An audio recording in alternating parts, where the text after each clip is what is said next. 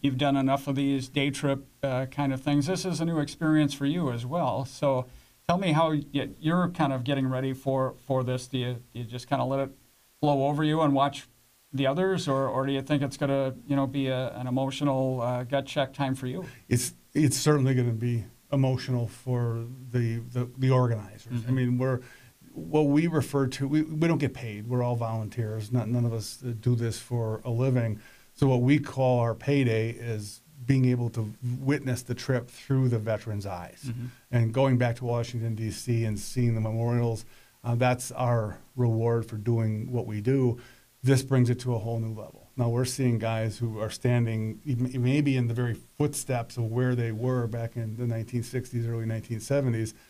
So it is absolutely going to be emotional for us as well, and very rewarding that we're able to, through the community support, offer this opportunity to those veterans. And this is a trip, you're not just going to be showing some nice shopping centers in big cities. I mean, you're getting out into the countryside, into the jungle areas where these guys were ducking bullets and trying to stay alive. Yeah, we can't necessarily promise each vet that they're going to get back to where it was they served. A lot of the camps that existed back in 1969, 1970 are gone.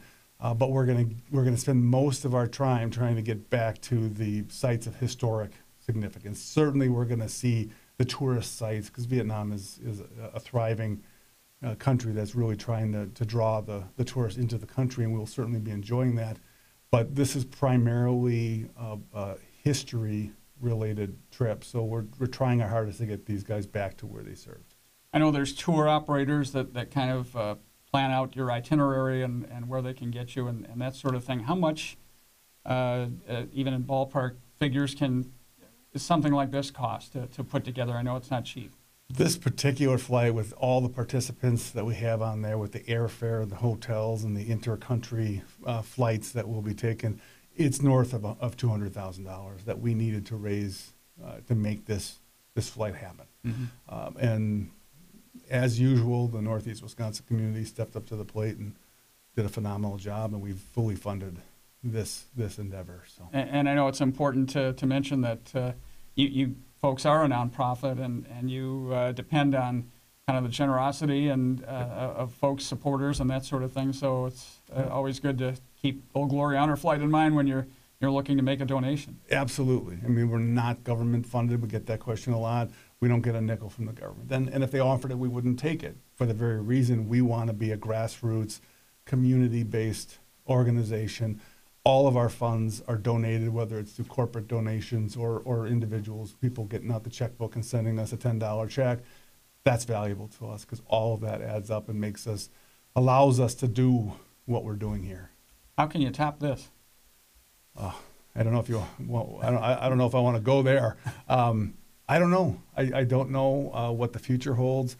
I mean, this is historic in the sense that I don't think we've heard of another similar kind of honor flight program that has done something like this. There have been no honor flight organizations such as ours that have done a flight like this, where all the participants are from a particular area and are flying free, Mm-hmm. no charge.